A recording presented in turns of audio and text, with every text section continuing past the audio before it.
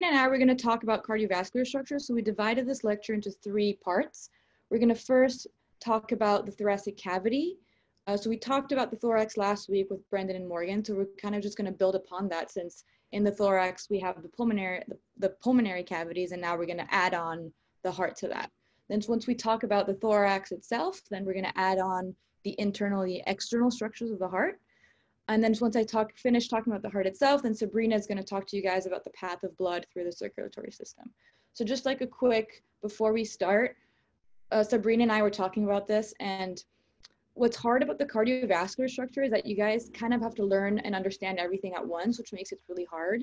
So what we encourage you guys to do is that once we finish lecturing you guys, whether it's today or tomorrow or next week, we encourage you guys to go back to these slides and then redo it all over again, because you can't really fully understand the structures of the heart without knowing the path of blood, and then you can't fully understand the path of blood through the circulatory system without knowing the chambers of the heart. So once we finish lecturing to you guys, we encourage you guys to go back, and then it'll start clicking.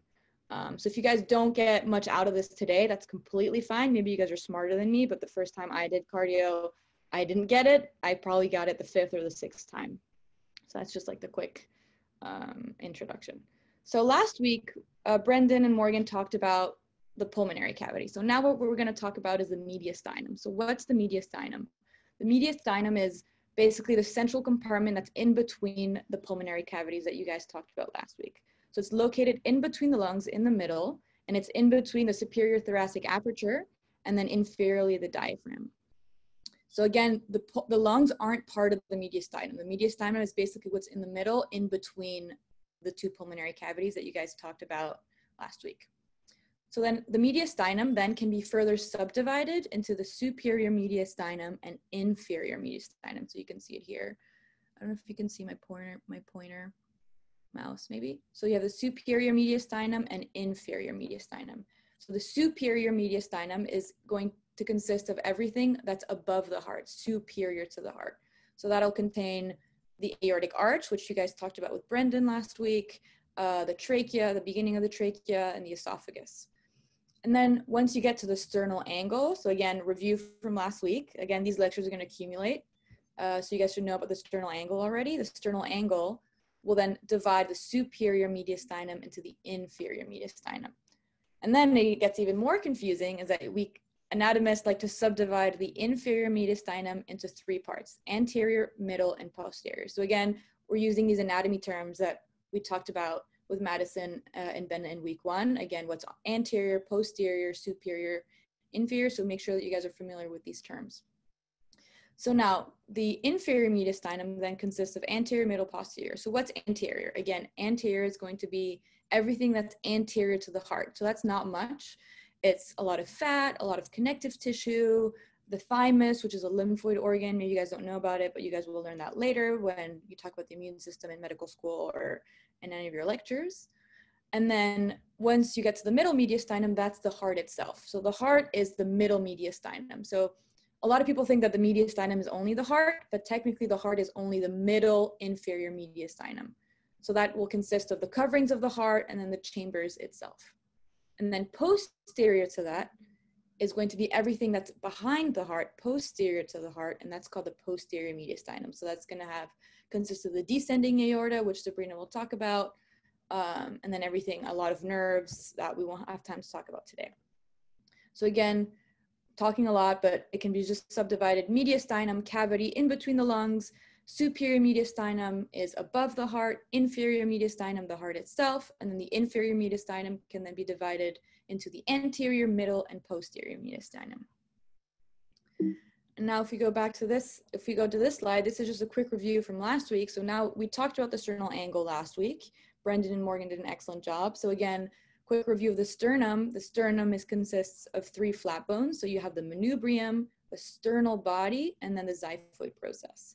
And then the sternal angle is sort of the angle of Louis. It's this you can actually find it. It's a great surface anatomy landmark in order to count ribs. A lot of clinicians and anatomists use this when you want to auscultate or perform any type of medical procedures, so that you can actually feel it. So that's the palpable connection in between the manubrium and then the sternal body. So the most important part is that it's used to sort of ascertain the position of rib 2 in order to count the ribs, because you can't really find rib 1. So you always use that sternal angle that you can actually touch and feel to start counting from rib 2 onwards.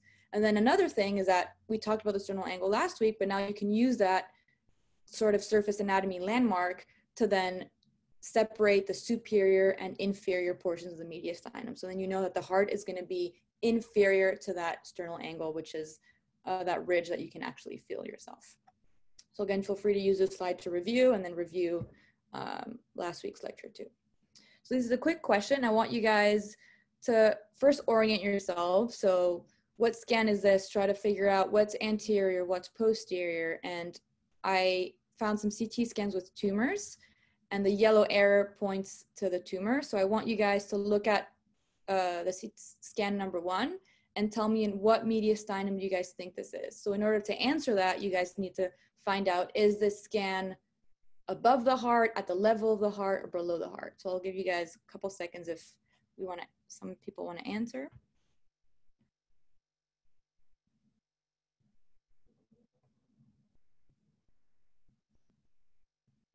Okay, so we're getting some answers in. Yeah, superior, exactly, so that's correct. So the way to know that this is a superior mediastinum is that you have to read this scan and know that it's above the level of the heart, because here you can see the aortic arch, and the aortic arch, so Brendan talked about that last week, that you can see that this scan is above the heart, so that's the superior mediastinum. So this tumor is at the level of the superior mediastinum.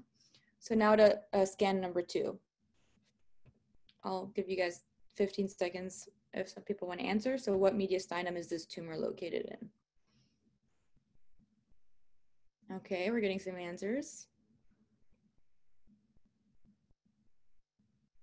Yeah, posterior, exactly. So first, try to orient yourself. Are we at the level of the heart? Are we above the heart?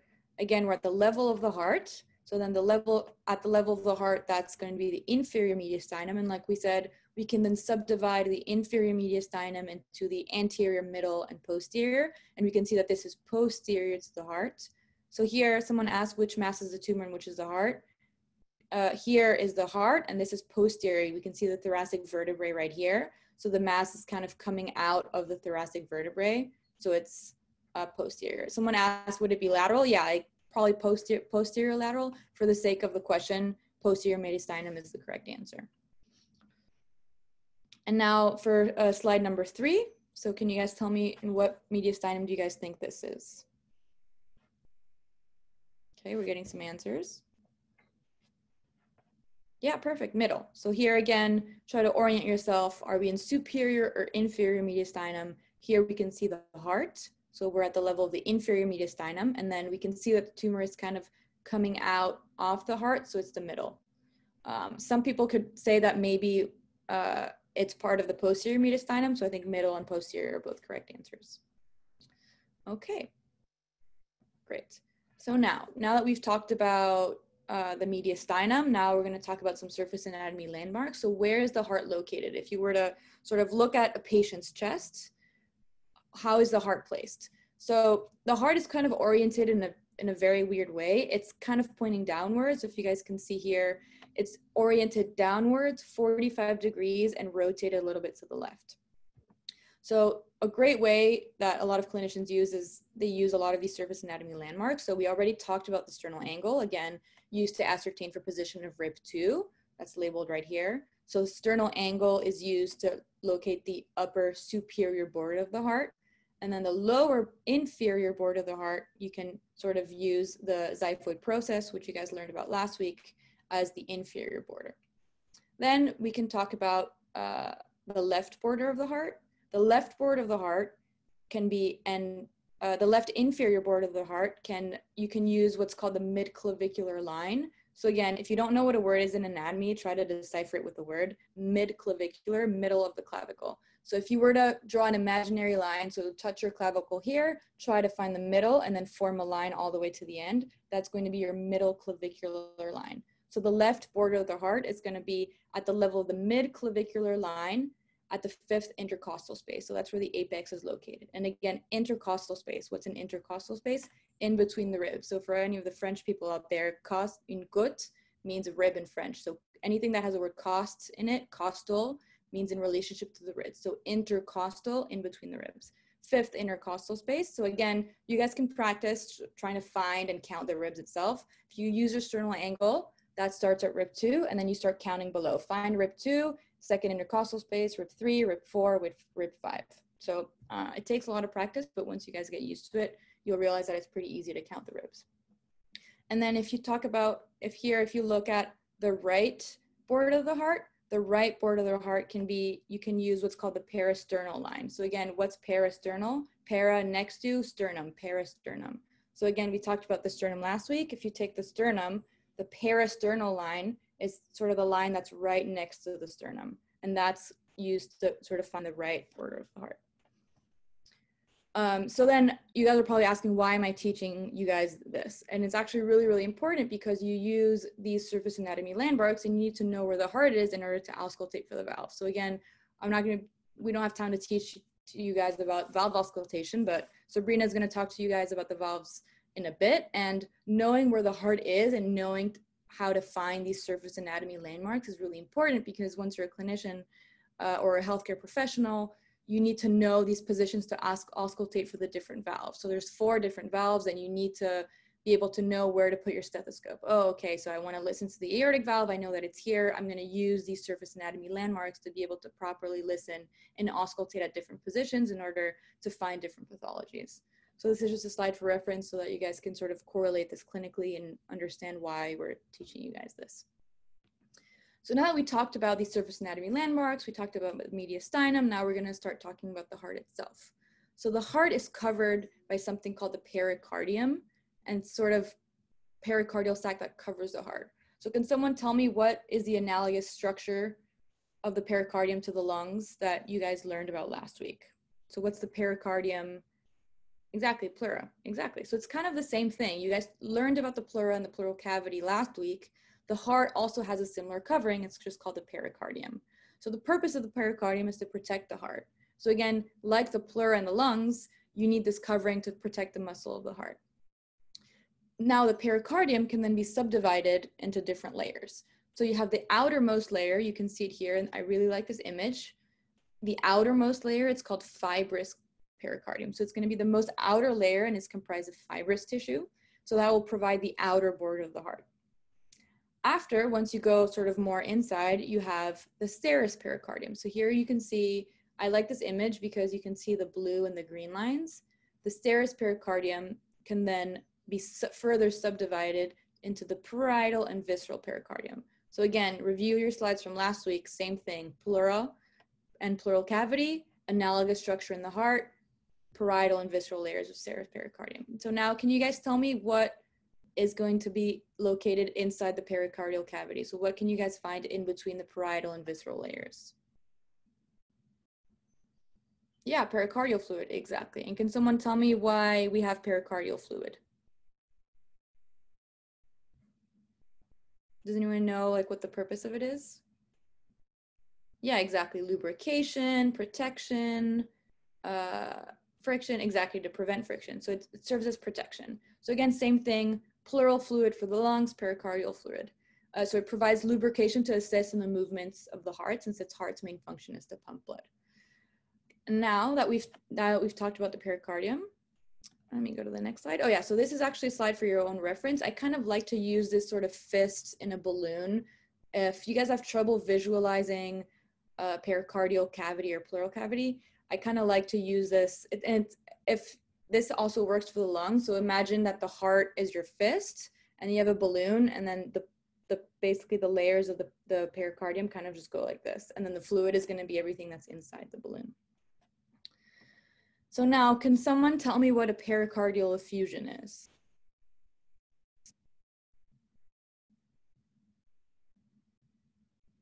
Does anyone know what a pericardial effusion is? Yeah, exactly. So it's buildup of fluid. So you ideally want some fluid to assist in lubrication, prevent friction, all the things that you guys said, but it's a problem if you have too much fluid. Why is that a problem? Does anyone know why a buildup of fluid would be problematic? Yeah, pressure, exactly. So it's heart's main function is to pump blood. But if you have so much fluid putting pressure on the heart isn't going to be able to pump effectively, and we don't want that because the heart is a muscle. Some say it's the most important muscle of the body. And if you have all this fluid sort of compressing that muscle, it's not going to be able to do its job, and that's really bad. So now, can someone tell me, if someone has all this buildup of fluid, a pericardial effusion, how do you remove the fluid? That's the next question. So we have drain it, pericardiocentesis. We have lots of answers here. Inserting a needle. Yep, exactly. So in order to remove the fluid, you actually insert a needle to remove the fluid. So you want to, it's called a pericardiocentesis. So you want to insert the needle all the way in between the layers of the parietal and visceral layers, and then sort of drain the fluid out. So can anyone tell me what the risks are when you perform a pericardial effusion?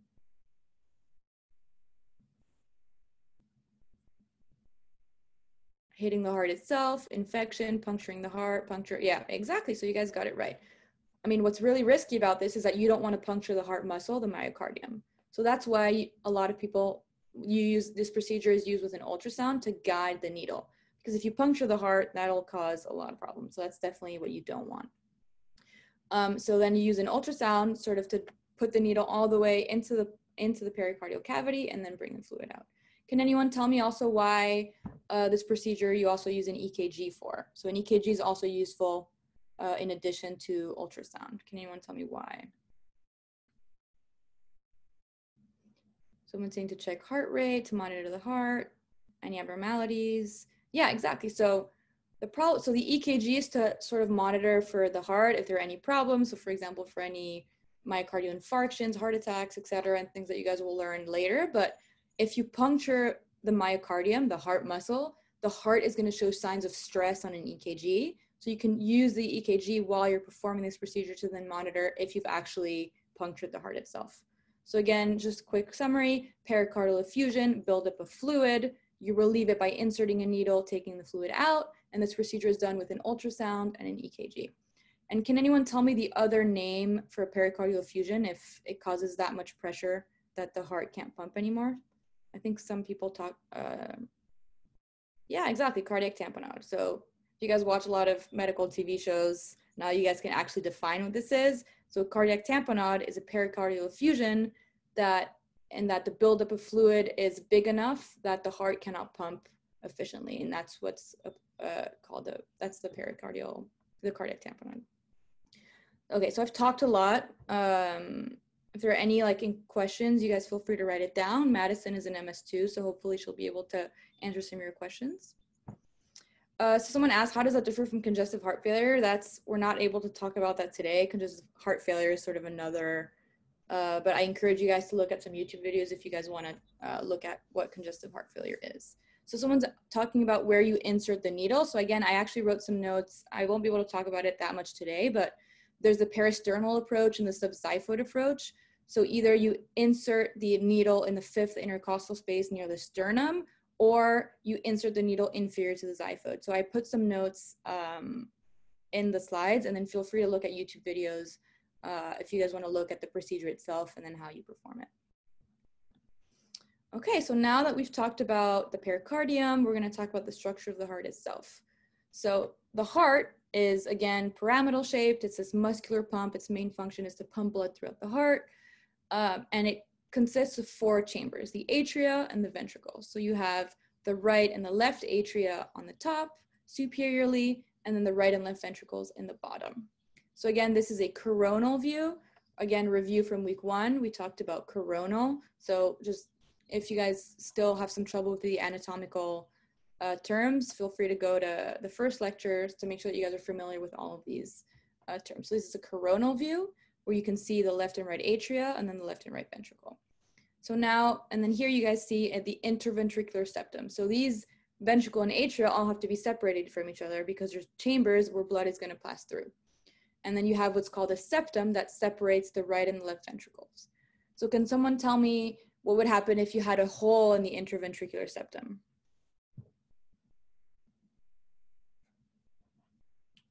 Would that be problematic? Yeah, exactly. Mixing of blood, VSD, that's, outside of today's knowledge, but you guys are right. Pressure changes, mixing of blood, inaccurate blood flow, bypass, murmurs, you guys are all correct. So a lot of embryological problems stem from the fact that these septa can probably has holes in it, which means that the right ventricle will then pump blood into the left ventricle or vice versa. Again, that's outside the scope of today, but what I'm saying is that there can be a lot of problems and that there's holes in the septa that'll lead to mixing of blood. So in a bit, Sabrina is going to talk to you guys about the path of blood, but then if you have a hole, then that path of blood is going to be, it's not going to go the way that it's supposed to go, and that can cause a lot of the problems because of the mixing of blood. And if you guys want to learn more about that, feel free to email me after and I can give you guys some resources for later. So here we can see the anterior view and the posterior view. So anteriorly, you can see the right ventricle, the left ventricle, and the right atrium. And then you can't see the left atrium in the anterior view because it's posteriorly. So my email is going to be at the end. It's at the end of the slide. So here you see in the posterior view, you can see the left atrium. So again, the most anteriorly, you have the right ventricle, and then posteriorly, you have the left atrium. So here on the next slide, this is actually a better view to look at the orientation of the heart. So again, these images are in 2D and the heart's in 3D. So it's really hard to sort of visualize where the ventricles and the atria are. So if you guys don't get much out of this, that's completely okay. I didn't. A better way to do this is to look at videos, look at different images, and it's hard that this is virtual, but for me, it only finally clicked when I actually had a heart in my hands in medical school, and I sort of had the ability to rotate it and be able to see where the ventricles and the atria are. So if you guys don't fully understand the orientation of the heart from these 2D images, that's completely okay. If you guys are interested, I encourage you guys to look at heart anatomy videos on YouTube and be able to sort of find the orientation of the heart, and it'll just be more clear for you. So we talked about the anterior and the posterior surface. We can even subdivide that. We have the anterior border, which consists of the right ventricle, portions of the right atrium, and the left ventricle. Then we have the posterior surface, which consists mostly of the left atrium. The inferior border, we also like to call the diaphragmatic surface, also contains portions of the left ventricle and portions of the right ventricle. And the right border consists of the right atrium. And then we have the pulmonary surface too. So again, I feel free to go back to these slides, and all of this again is going to make much more sense to you once you guys know the path of blood. So once Sabrina's finished with your talk, I encourage you to start back to zero and look at these slides, because it'll make a lot more sense to you of, like, for example, the left atrium, you can see the pulmonary veins coming in. It'll just make a lot more sense for you guys to visualize it once you guys know the path of blood. So again, I encourage you guys to go back to these slides after Sabrina's talk, and you'll start making the connections. And again, this is just for reference for you guys. So a lot of anatomists and clinicians talk about the grooves of the heart. Sabrina's going to talk about them more extensively. So these are kind of grooves or spaces on the heart that are occupied by vasculature. So a lot of the vessels, so arteries and veins, are going to run along these grooves. So it's the coronary vasculature. Sabrina's going to talk about this. So once you guys learn about the vasculature of the heart, I encourage you guys to go back to the slide for your own reference, and then you'll be able to see that these grooves sort of separate the ventricles into left and right, and it'll just make a lot more sense for you. So now I'll talk about the characteristics of the atria and the ventricles. So again, the heart, we always like to talk about the right side of the heart and the left side of the heart. So the right side of the heart is where blood that's been deoxygenated from your body, so your body's going to use oxygen. All that deoxygenated blood needs to go to the right heart, and that's going to be venous blood, so deoxygenated blood. So again, Sabrina's going to talk about this more extensively, but I'm just giving you guys an overview so you guys have a better understanding. Deoxygenated blood will go to the right heart, to right side of the heart. Then that deoxygenated blood is going to leave the right heart, go to the lungs, get the oxygen from the lungs, and then go back to the left side of the heart. So when people talk about the right side of the heart, that's deoxygenated venous blood that's coming in from the body. And when people talk about the left side of the heart, that's oxygenated blood coming from the lungs and then going to the left side of the heart to then provide oxygen for the rest of the body. So now here, this is a slide talking about the right atrium. So the right side of the heart, right atrium, this is where venous blood comes in from the superior vena cava and inferior vena cava.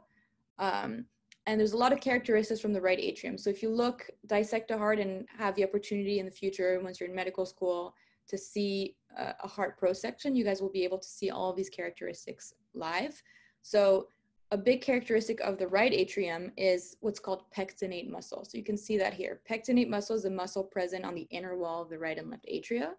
You have also what's called the crista terminalis, which is sort of a smooth muscular ridge that will divide this rough muscle called pectinate muscle and then the smooth surface of the right atrium. Then you also can see in the right atrium something very cool that's called the fossa ovalis. So remember when we talked about a few minutes ago, if there's a hole in the septum, then you get mixing of blood, and that's a bad thing. That can also be a good thing when you're in the fetus and you're not born yet. So when you're not born yet, a baby doesn't get oxygen from the lungs, it actually gets oxygen from the mother and the placenta. So that oxygen, that blood doesn't need to go to the lungs. So then you have this foramen ovale, it's called a shunt, where it's sort of a bypass so that the blood doesn't need to go to the lungs and back. So again, this might be confusing. I'm just using this as a reference. And if you guys want to learn more about fetal blood flow, that's sort of another lecture, but feel free to email me and I can send you a couple of YouTube videos. So again, just for summary characteristics of right atrium, you have pectinate muscle, the crista terminalis, and the fossa ovalis, which is a remnant of the foramen ovale, which is a shunt between the right and left atria. So now to the right ventricle. So again, we're still in the right heart. The right ventricle has another type of muscle called the trabeculae carneae. So again, it's confusing because the trabeculae carneae can easily be confused with pectinate muscle, but it's not pectinate, it's called trabeculae carneae. So it's this rounded, irregular, rough-looking muscle columns that project from the inner surface of the right and left ventricles. And then you have what's called papillary muscle. So Sabrina is going to talk to you guys about valves. So valves are doors that sort of, I kind of like to think of them as doors. So she's going to talk about the path of blood, but in order for blood to go from one chamber to another, there needs to be a pathway for it. And that's what the valves do. So valves are doors that sort of open and close so that the blood can flow. But these valves need to be open and closed at very important times in order for that path of blood to be effective. And the papillary muscle and chordae tendineae, which are the heartstrings, are involved in opening and closing those valves. So again, this will make a lot more sense to you once we learn about the valves and the path of blood. So again, I encourage you guys to go back to these slides at the end of the lecture, and it'll make a lot more sense to you. So again, just summary characteristics of the right ventricle, trabeculae carneae, chordae tendineae, papillary muscle. And this is a section where you can see the left atrium and the ventricles. So here in the left ventricle, you also have trabeculae carneae. You can see the papillary muscle, the heartstrings of chordae tendineae, and the left atrium is sort of very floppy. It's posterior, as you can see here, and that's where the opening for the pulmonary veins are. So some people are asking for the slides. So the slides are in the Brain Turns Google Drive, and they're also in on the Facebook page. I believe Joshua posted them last night, so you guys should be able to find them there.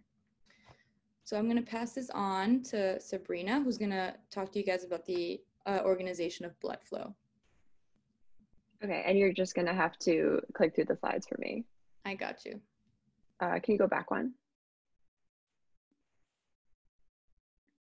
There you go. Okay, so we talked a bit about the heart and the structure of it, but we're going to get a little bit more into the function of it within the body before we go back to the rest of the details of the structure. So the main purpose of the heart is to be a pump that's going to take the blood and then redistribute it into a new circuit throughout the body. So there's two circuits that function connecting through the heart. There's the pulmonary circuit and the systemic circuit. So Marianne mentioned the intraatrial and intraventricular septum that divide the left and right atrium and the left and right ventricles. And those exist to prevent mixing of oxygenated and deoxygenated blood. In general, the way the heart is structured, if you have an artery, it's going away from the heart. And if you have a vein, it's going to the heart. You don't want to think about artery and vein in terms of oxygenated and deoxygenated because, as I'll mention, there is a time in which your vein is going to have oxygenated blood and an artery is going to have deoxygenated blood. So the right side of the heart is going to handle all the deoxygenated blood of the body. It's taking the blood from the systemic veins. The major systemic veins are the SVC, which is going to drain the superior top part of the body, and the IVC, which is going to drain the inferior bottom part. That's the superior and inferior vena cava. There's also the coronary sinus, which I'll talk a little bit later, which is going to drain the deoxygenated blood of the heart itself. And then the right side of the heart is going to take this deoxygenated blood. It's going to send it to the lungs, which you talked about last week, is going to exist to oxygenate the blood. And then the left side of the heart has all the oxygenated blood. So it's taking the newly oxygenated blood from the lungs, sending it between the left atrium and left ventricle, and then pumping it out to the systemic circulation through the aorta and all of its branches. So the general organization of blood flow is that blood is going to come from the heart to an artery, then it's going to pass through a capillary bed, then it's going to enter a vein and go back to the right side of the heart. Capillaries, I won't talk about too much, but just to say that's the site where the oxygen and the nutrients in the blood in the arteries is going to be sent to the tissues, and then the tissues are going to send the carbon dioxide and the waste back into the veins to go back to the heart to be expelled in the lungs as carbon dioxide. The only time in which you have a capillary bed that does not drain directly back to the heart is in the liver. That's the hepatic portal system, which I believe you'll talk a little bit more in, I think it's the next week, about the abdominal anatomy. But in general, the capillary bed will then drain into a vein, which goes back to the right side of the heart. I won't talk about lymph too much, but if you've ever heard of the lymphatic system, it pretty much exists to drain any extra fluid from your capillaries that can't go back into your veins. And then this fluid is sent back to the right side of the heart to go and be oxygenated. If you could go to the next slide, Marianne. So I have a couple of clinical cases for you guys, so feel free to answer this. So here we have a 56-year-old woman presenting to the emergency department with sharp chest pain and shortness of breath. She's got a history of oral contraceptive use. Her right calf appears red and swollen, and on a vascular ultrasound, you find evidence of DVT, which means deep vein thrombosis, in her right calf. On CT, you find a large PE, which is a pulmonary embolism, in her right pulmonary artery. So which of these would be the correct path that the embolus traveled to go from her right calf to her right pulmonary artery?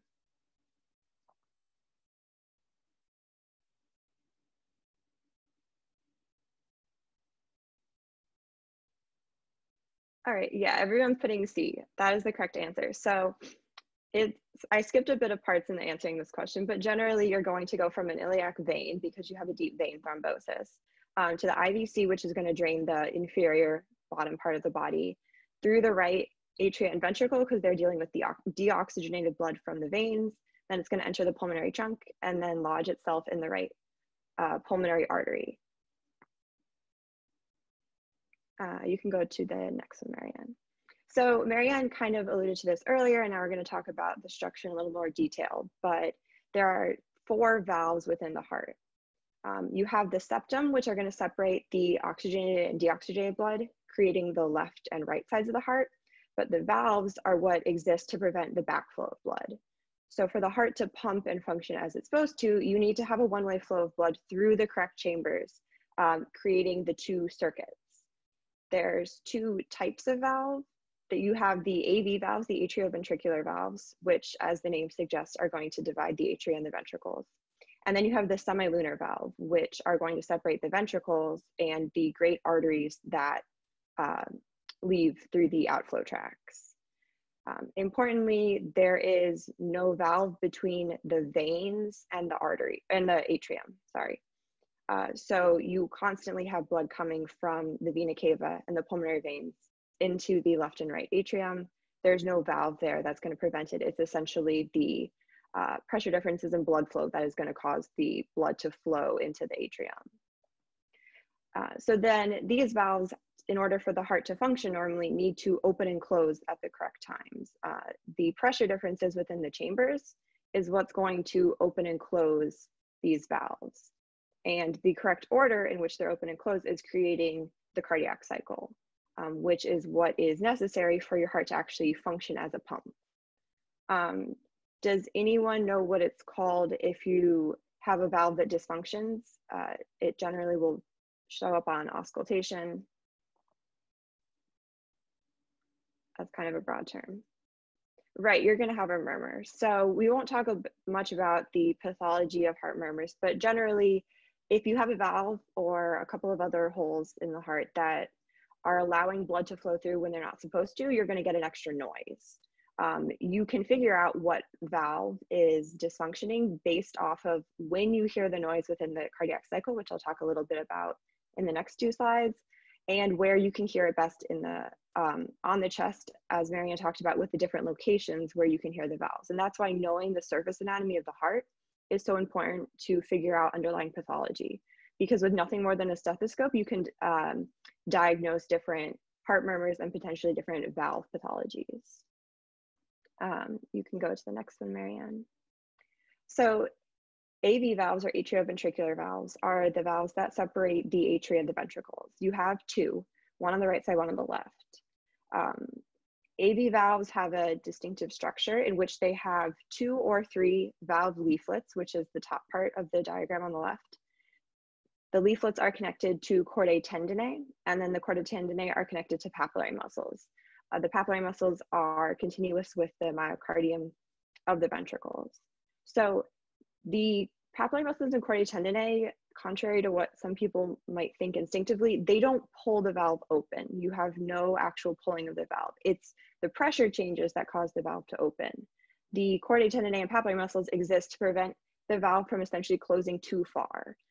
Marianne called the valves kind of a door. So if you think about that typical Old West saloon where the doors can swing both ways, you don't want that in the heart, because then you're going to have blood that's going to flow backwards. So these chordae tendineae and papillary muscles exist so that once the valve shuts, it doesn't shut too far. If it does shut too far, that's called a prolapse, I think somebody said earlier when I asked about murmurs. But essentially that's the function of the chordae tendineae. And so on the right side of the heart, you have the tricuspid valve, tri meaning 3, there's 3 leaflets on the tricuspid valve, and then the left side has the mitral valve, also called the bicuspid, since bi means 2. There are 2 leaflets on this side. You can go to the next slide, Marianne. And so then separating the ventricles and the great arteries that are leaving the heart, you have the semilunar valves. They kind of sit at the end of the ventricular outflow tracts and the proximal part of the pulmonary artery or the aorta. So unlike the AV valves, you have no chordae tendineae, no papillary muscles here. You essentially just have 3 cusps or sinuses, depending on what you look at for a resource. They have different names. And these, you're going to have 2. One is the pulmonic valve, which is going to separate the right ventricle and the pulmonary artery. And then you're going to have the aortic valve, which separates the left ventricle and the ascending aorta. And so as you can see on the left, the structure is essentially these 3 kind of cups that all nestle together. And when the valve is closed, they prevent any blood from coming back through. The picture I have on the right is showing the aortic valve, which I will talk a little bit about after in a few slides, but the 2 arrows are pointing to the coronary artery. So the aortic valve is super important for the correct supply of oxygenated blood to the heart. I think somebody asked if the semilunar valves are tricuspid. Yes, both of the semilunar valves have 3 sinuses. The only valve that essentially doesn't have 3 leaflets or 3 sinuses is the mitral valve. You can go to the next slide. So I kind of mentioned earlier that your valves need to open and close in a particular sequence so that the heart functions normally. And it's creating what we call the cardiac cycle, which is that one-way blood flow from the body through the heart to the lungs, back to the heart, and back to the rest of the body. So half of the cardiac cycle is systole. Systole is when your right and left ventricles are contracting and there's expelling the blood from the ventricles into the arteries to deliver blood to the rest of the body. From the right ventricle, it's going into the pulmonary artery to the lungs, and from the left ventricle, it's going into the aorta, from the ascending aorta to the aortic arch, back down to the descending aorta, and into the systemic arteries. At this point, you have open semilunar valves because you obviously want the blood to be able to leave. So by opening the valves, the blood can flow from the ventricles to the great arteries. And then you have the AV valves are closed. You don't want the blood to flow backwards. So while you're squeezing the ventricle, you don't want any blood to enter into the atrium. So the AV valves are closed. Since there are no valves between the veins and the atria, you still have blood flowing from the great veins like the SVC, the IVC into the atrium, but it can't enter the ventricle. So at the start of systole, the AV valves close. They're going to create what's called the first heart sound, S1, which is at the end of diastole, beginning of systole. So if you're listening to someone's heartbeat, or if you've heard that distinctive lub-dub sound, it's that first noise is called S1, and that's when the AV valves are closing. Systole is, since it's when blood is being ejected into the rest of the body. If you've ever seen a blood pressure reading, you get two numbers. There's a larger number on the top and a smaller number on the bottom. So your systolic blood pressure is the pressure you get during systole when the blood is leaving the heart and entering the rest of the body. Blood pressure is essentially a measure of how much the blood in your vessels is creating a pressure. So since during systole, you have a lot of blood entering the arteries, you're going to have a high blood pressure. So your systolic blood pressure is the higher number on the top of that blood pressure reading. You can go to the next slide. And so then the other part of the cardiac cycle is diastole. So during diastole, your ventricles are relaxed. The point here is for your heart to fill so that in systole, it can pump and send blood to the rest of the body. You have the AV valves open because you want to be able to fill the ventricles. So you're having blood coming in through the SVC and IVC into the left and right atrium, and then because the AV valves are open, the blood can flow into the ventricles. The semilunar valves are going to be closed. If you want the ventricles to be able to fill, you don't want the blood to then immediately leave out of the arteries. So you have the semilunar valves closed. At the very end of diastole, you do have contraction of the atria, which is going to push the very final amount of blood from the atria into the ventricles. But the semilunar valves stay closed until systole begins. So at the beginning of diastole and the end of systole, your semilunar valves have to close and your AV valves have to open in order for this to start. And hearing the semilunar valves close is going to be your S2 sound. So in that lub-dub of the heart, that second noise, that is your semilunar valves closing.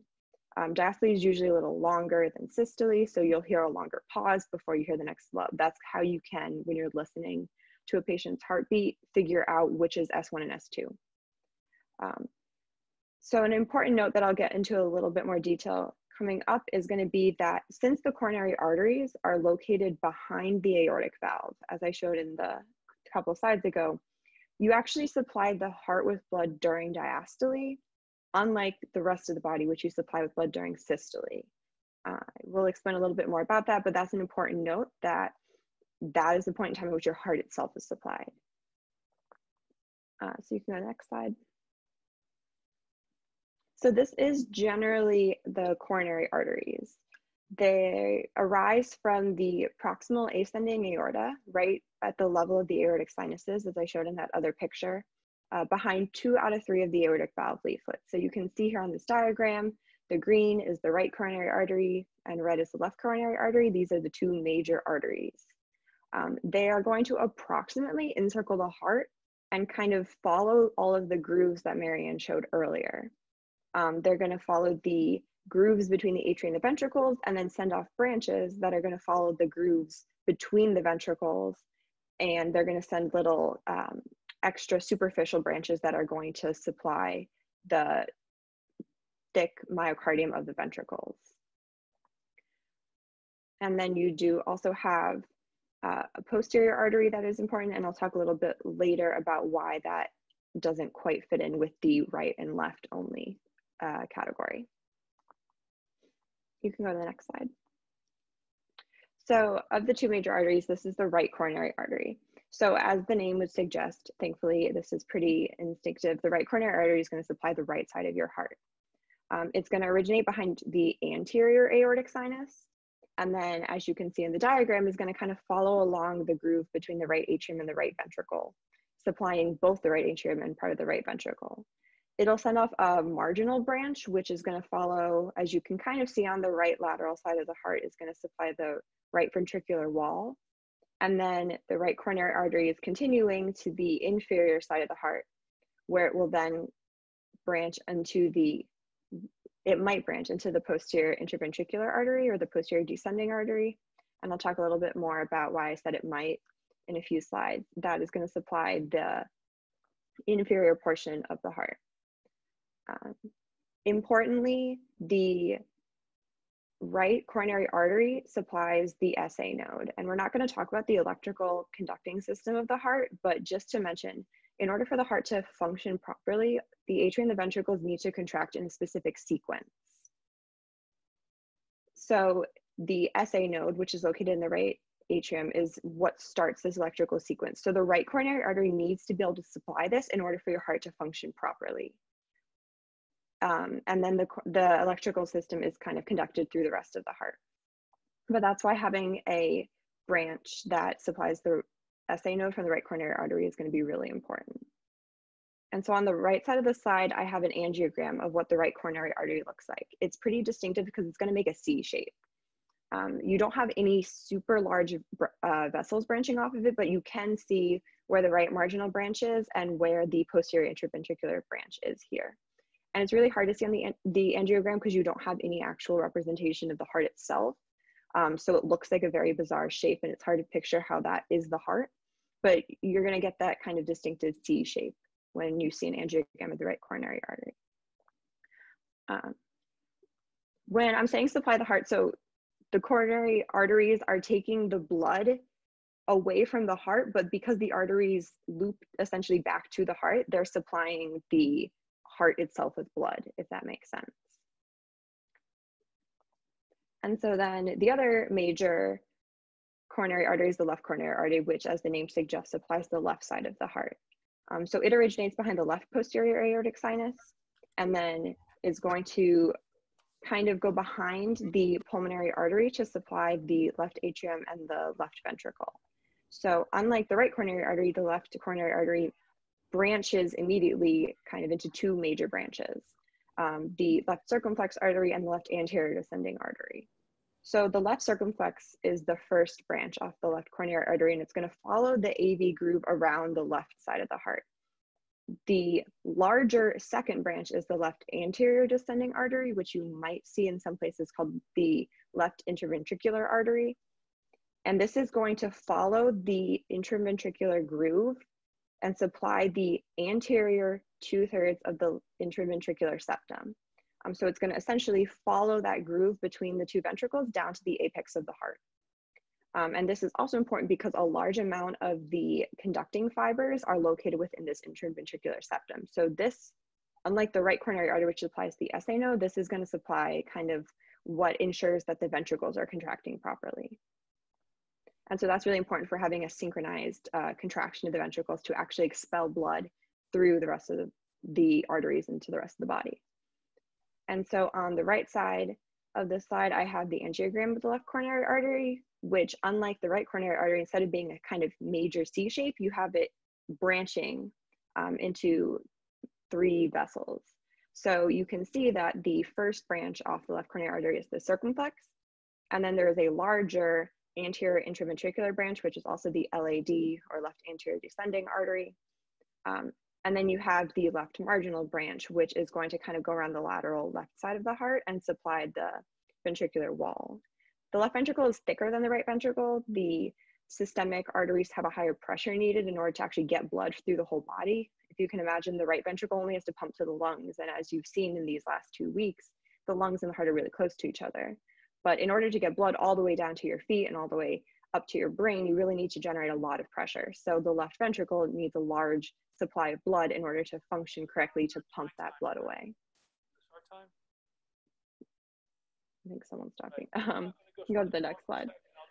So I have another clinical case for you guys. So you have a 65-year-old man admitted to the ED for severe chest pain that radiates to his neck and left arm. He's tachycardic and diaphoretic, meaning he has a tachycardic is a fast heart rate, and diaphoretic means you're sweating. EKG or ECG, depending on what you call it, reveals you have a myocardial infarction.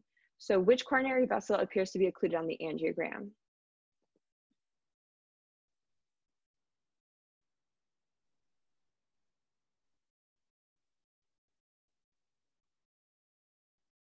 All right, yeah, everybody got it. It's the right coronary artery.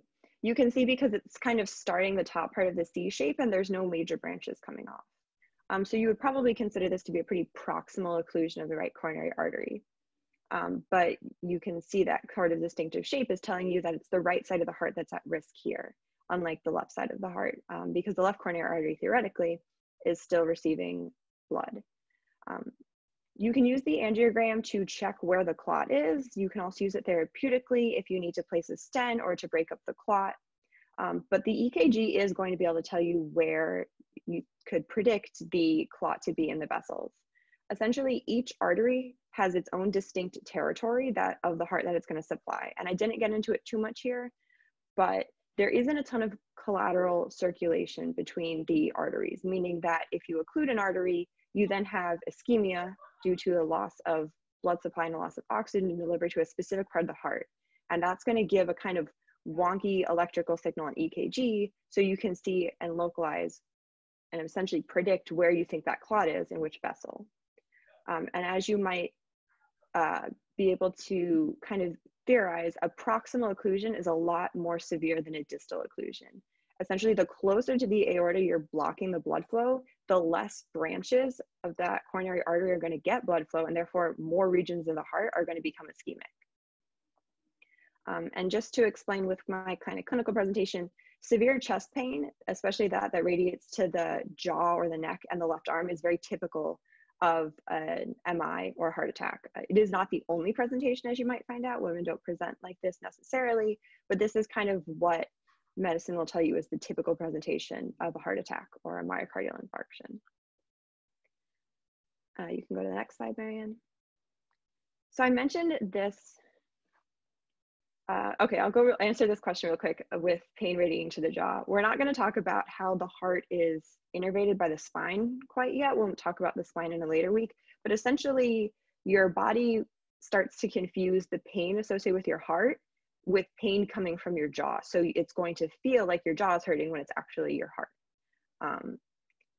There's a little bit more about that when we actually talk about the nervous system and how that is set up. So I talked a little bit about this earlier with the posterior descending artery or posterior interventricular artery. This artery is going to supply the posterior 1/3 of the interventricular septum on the inferior edge kind of the heart. And so this is a super variable artery. It can be a branch off the right coronary artery, it can be a branch off the left coronary artery, or it can be supplied by both the right and the left, which you would call codominant. But essentially saying coronary dominance of the heart is which artery is supplying the inferior portion of the heart, or the posterior 1/3 of the interventricular septum. And so I put the red box around the two most common. There's the right dominant and left dominant, and then it doesn't include here, but you can have codominant, which is it's pretty split. So this is really important because knowing the dominance of the heart can tell you if you have a blockage, whether the posterior ventricular septum or the inferior portion of the heart is at risk for ischemia. So if you had a person who had a right dominant heart and they were the same patient from my previous slide who had a right coronary artery occlusion, would you be concerned that their posterior interventricular septum is going to become ischemic?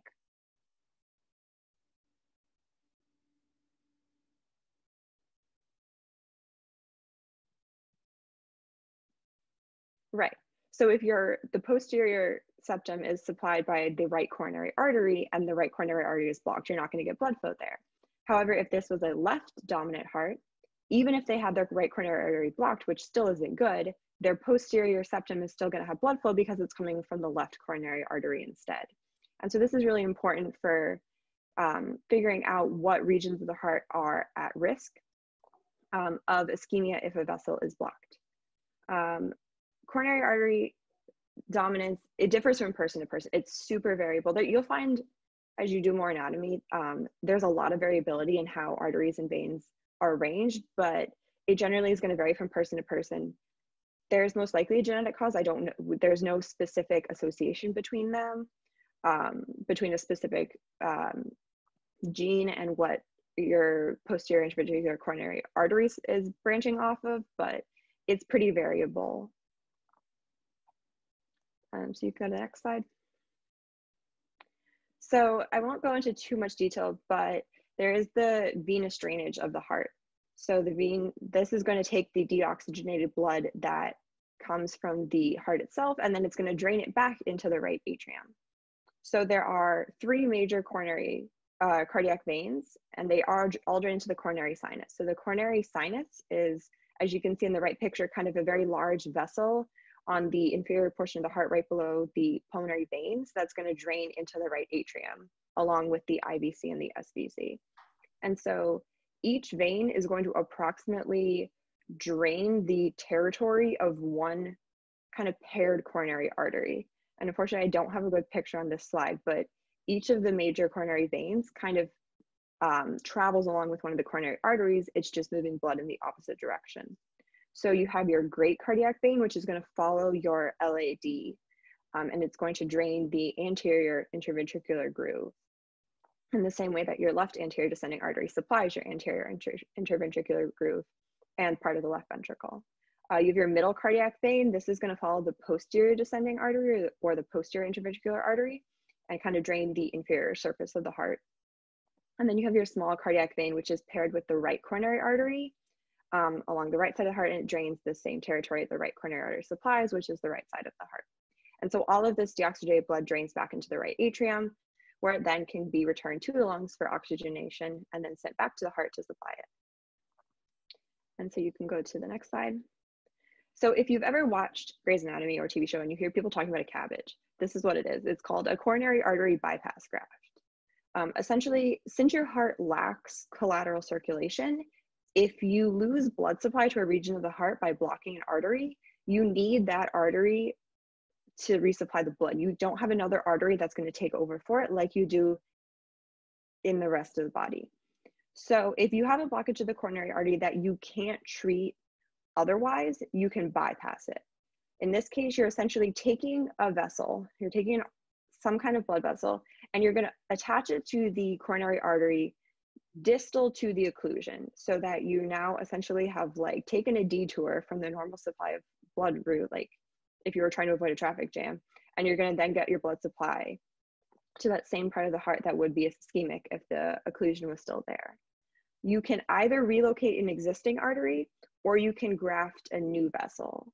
So you can see from this diagram, the artery graft is essentially you're relocating what's called your internal thoracic, your internal mammary artery. It's coming off of your left subclavian artery, and you're essentially going to take it away from its spot in the chest wall, and you're going to attach it to the part of the coronary artery distal to the occlusion. Importantly, you don't lose supply to the chest wall because you have other arteries that are there to continue supplying that muscle and the structures. Your other options, instead of taking a pre-existing artery and relocating it to the heart, is you can graft.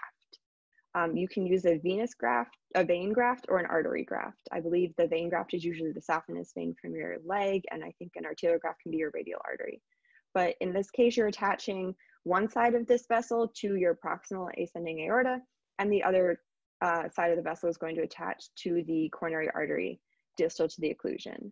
So this allows blood to be restored to the region that would not receive blood if the occlusion was still there.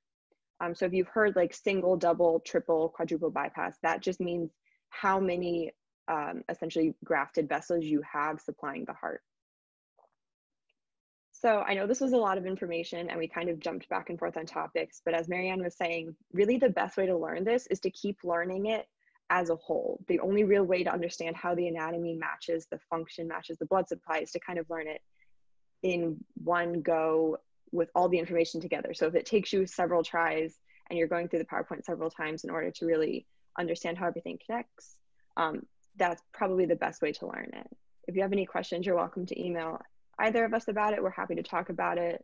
This was one of the last things we learned in our first year, so all of the information on cardiac anatomy is pretty fresh in our brains.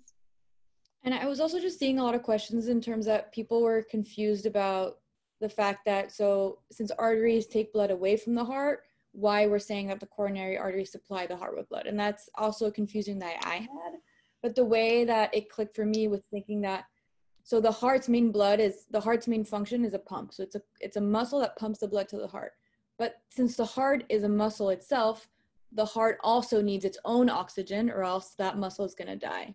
So the coronary arteries, like I think Morgan and Madison answered it very, very well, is that the coronary arteries are kind of that exception to the rule, is that the coronary arteries are arteries and that they are coming out from the heart. But since the heart also needs its own oxygen, those coronary arteries are kind of going to come back to the heart and supply the actual heart muscle, the myocardium, with oxygen. So if you think of it that way, and that is the exception, and that the heart also needs its own oxygen, and the coronary arteries are the way to do that. And that, hopefully that makes a little more sense. And I know that the other MS2s answered the questions on the chat. Great. So yeah, we're out of time, but thank you guys so much. And again, feel free to email. And again, these slides are on the Google Drive, so feel free to use these as study tools. These are great, great images. So we encourage you guys to go back and review these. Thank you guys so much for coming and speaking today. Thank you. Thank Thanks you. for organizing everything. Dr. Langer, are you still here? You want to say any last words?